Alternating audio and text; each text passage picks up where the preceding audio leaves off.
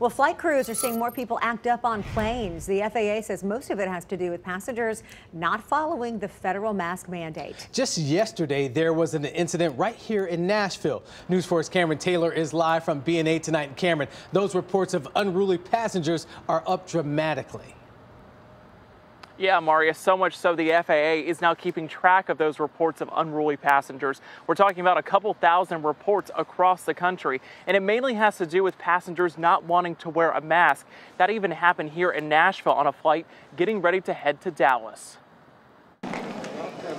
A busy day at the airport, just ahead of Memorial Day weekend. Aaron Morton's son was getting ready to fly back to Washington, D.C. He's now learning about a person who didn't want to wear a mask on a Southwest flight. Just like when they tell you to put on your seatbelt when you're taking off. Follow the rules. Southwest says the flight was going from Nashville to Dallas Tuesday. The airline tells News 4 the passenger did not want to wear a mask after they boarded. In a statement, Southwest wrote, "Federal law requires Southwest to ensure every person aged 2 and over to wear a mask at all times throughout a flight, including during boarding and deplaning. In this situation, the customer was denied from flying for noncompliance, and they were offered a full refund of their ticket." The good thing is they were able to give him his money back, which I think is fair. And I really hate the idea of the plane being disrupted because of unruly people. Marguerite Guy was flying back home to Wisconsin. She says she's seen incidents like this happen too. But I think you should follow the rules.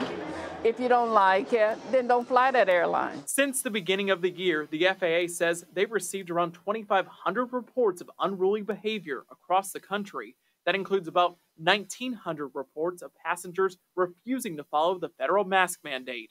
How many? Well, I think that's irresponsible. And I think people really should follow the rules. The FAA says they used to not track the number of unruly passenger reports each year.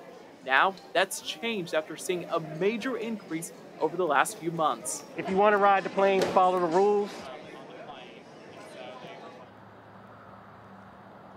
And the FAA is not messing around. In one situation, they proposed a $9,000 fine against a passenger. This was on a flight going from Fort Lauderdale to Knoxville a couple of months ago. And again, the same situation, a passenger not wanting to wear a mask. Tracy, Marius. $9 grand. Wow. All right, Cameron Taylor.